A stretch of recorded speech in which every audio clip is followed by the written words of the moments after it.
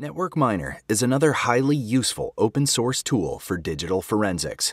NetworkMiner is a network forensics analysis tool that is used to capture packets and other valuable network data for an investigation.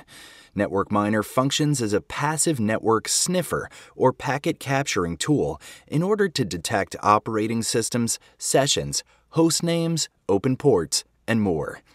Other features include advanced operating system fingerprinting, web browser tracing, and DNS whitelisting. NetworkMiner makes it easy to perform advanced network traffic analysis (NTA) by providing extracted artifacts in an intuitive user interface. The way data is presented not only makes the analysis simpler, it also saves valuable time for the analyst or forensic investigator. NetworkMiner traditionally works with Windows, but it is also available for Linux, Mac OS, and other environments. NetworkMiner is a feature-rich software that enables the user to access highly useful forensics data from computer networks. This can include information such as usernames and passwords, also called credentials, that are being transmitted over a network. Other data that can be extracted with NetworkMiner includes image files, documents sent over unsecured protocols, email credentials, and advanced OS fingerprinting. There is a free and paid version of the software available for download. We will be conducting an overview of the free software, which contains about 70% of the paid features, still making it a highly relevant tool for network forensics.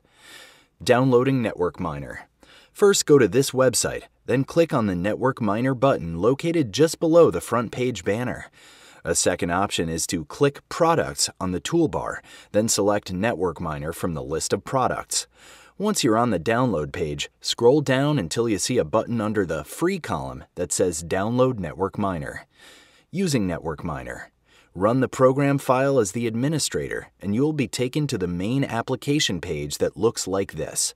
From here, you will then click the tab at the top left of the screen that says Select a network adapter in the list. A drop-down menu will appear, and you can then select the network interface that you want to capture. Network Mapper is also capable of conducting passive sniffing, but you must have WinPCAP installed before you can do this. Next, click the Start button at the top right of the screen. You will notice that data begins to populate the main section under the toolbar. This is a general view of the network data being captured by the program.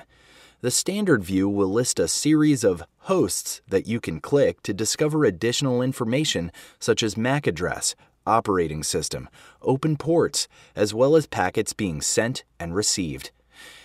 If you click on each tab on the toolbar above the hosts, you will be provided with various different sets of data relating to your captured traffic. Next to the Hosts tab, you will find the Frames tab. When you click on this, you will be given a large number of frames that include trace files. Each of these can be decapsulated to view specific information about the network traffic, such as source and destination MAC address.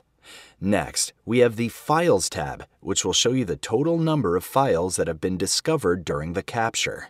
This will include a multitude of file types such as index files, PHP, HTML, image files, and more. Next, the Images tab will show you a gallery of images that are being captured via network traffic. Any images that are attached to files will also be transmitted through the network, which can be captured by this tool and many others. The Credentials tab will show the username and password information that is being transmitted over the network.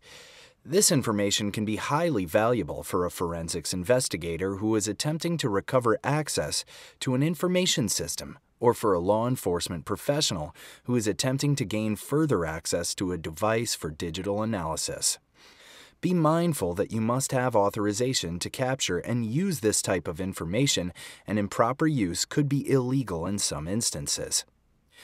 The Sessions tab will show you the total number of sessions captured and other amplifying information about each one. Using the interface, you can easily determine the source and destination IP address, port number, which protocol is being used, and other information such as the frame number and the time that the session took place. As you can already see, using NetworkMiner is extremely easy to use and provides a wealth of valuable data without needing a command line interface. The DNS tab allows you to virtually see the total number of DNS requests that are being made. You are even able to see the DNS query that was made over the network, which will clearly show you the website that the device was attempting to connect to. You can then see what type of communication this was and how long it lasted. This can provide undeniable proof whether or not a particular information system visited a certain website, which can be extremely helpful. For example, it could determine whether or not a site with malware was visited and what took place during that visit. This is valuable to a business for the purpose of lessons learned during an incident response process. Under the Parameters tab, you are able to see a list of the total number of parameters that have been captured on the network. This lists what type of requests are being made by certain devices. It also shows the type of devices that are being used under the Parameter Value column. You can see browser information and the type of operating system version on a device.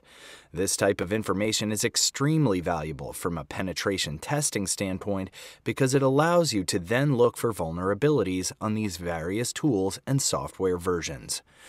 Next is the Keywords tab, which allows the user to search the entire dataset for specific keywords that may be of interest. Once you click the tab on the toolbar, you can add various keywords on the left-hand side of the screen and then click Add.